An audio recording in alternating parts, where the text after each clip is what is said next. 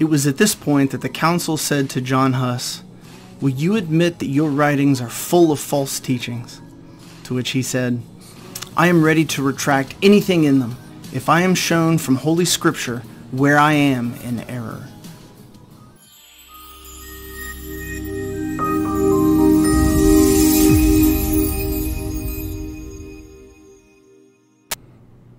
Hey everyone, Pastor BJ here, coming to you from Kirkmont Church.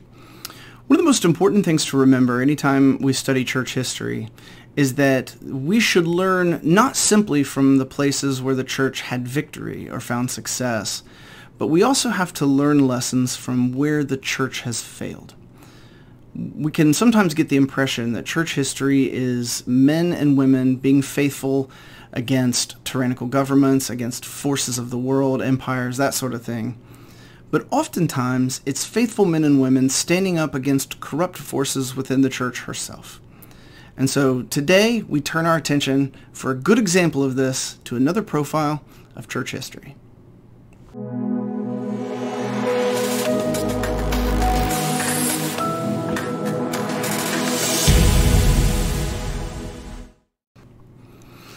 Our profile this week takes us back to October 2nd in the year 1412, to a place called Bethlehem Chapel, which was in the city of Prague, Bohemia, in modern-day Czech Republic.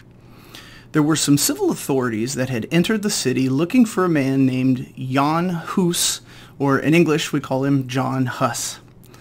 They had orders to arrest him, to burn his writings, and to level Bethlehem Chapel to the ground.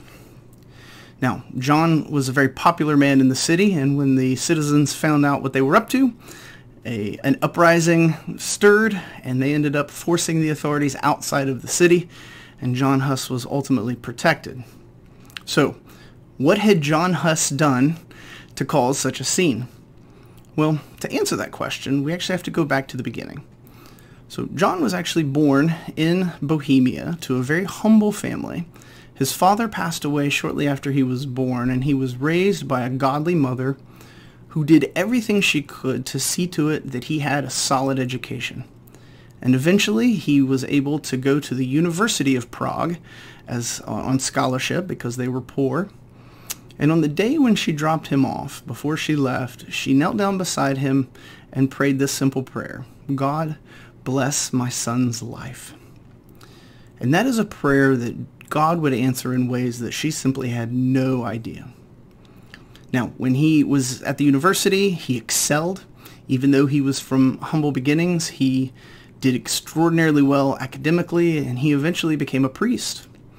He was devoted to his work as a minister. He focused on the average person, speaking to them in their own language, teaching in Czech rather than in Latin, and he became very, very popular.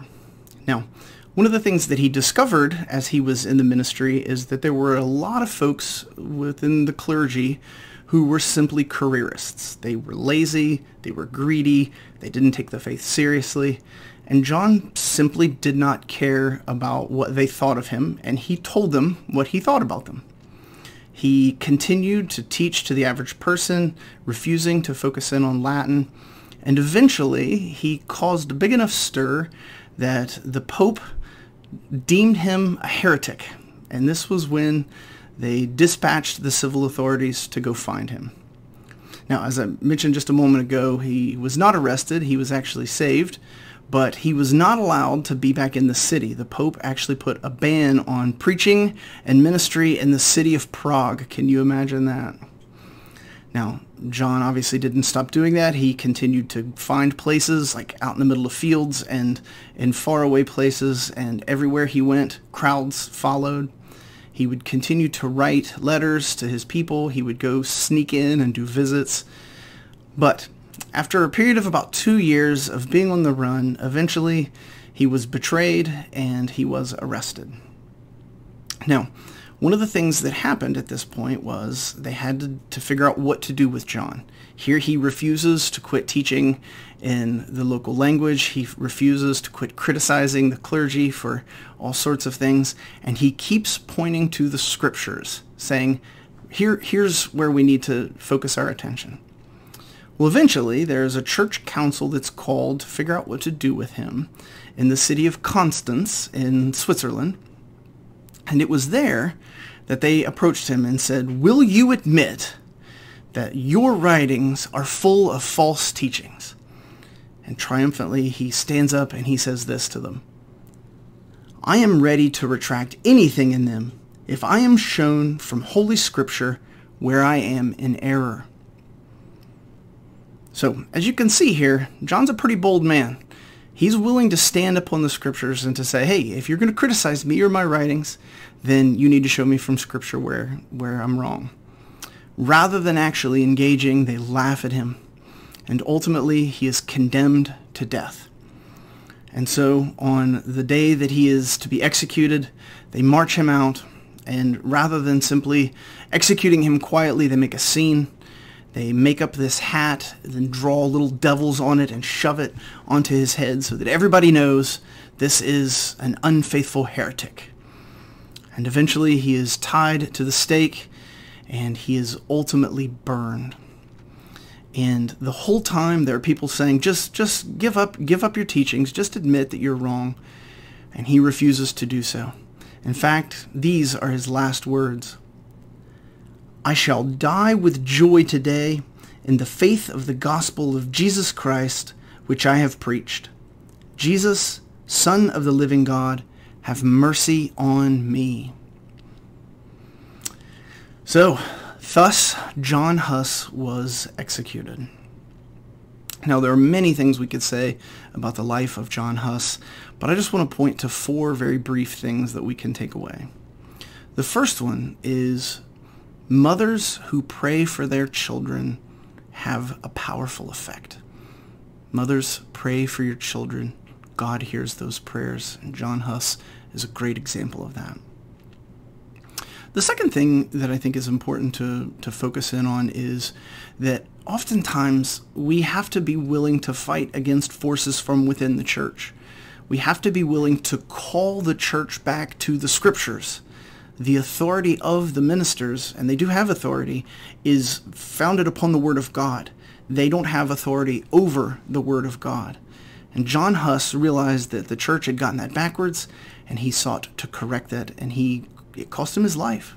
He fought against the church for the gospel, and I think we need to remember that oftentimes that's where our battle has to be. The third thing that we should note is that John's focus on preaching and ministering to the average person is one that we must never forget. The church must never become an elitist institution. There will certainly be elite individuals within the church, powerful people, rich people, scholars, athletes, whatever the case might be. There's nothing wrong with being really, really good at what you do.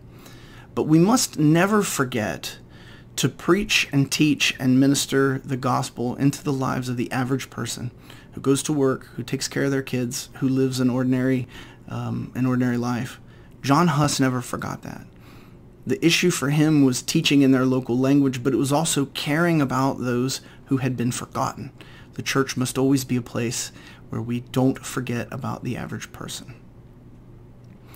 And the fourth thing that I think we need to take away is, for many of you, the story of John Huss sounds remarkably like the story of Martin Luther.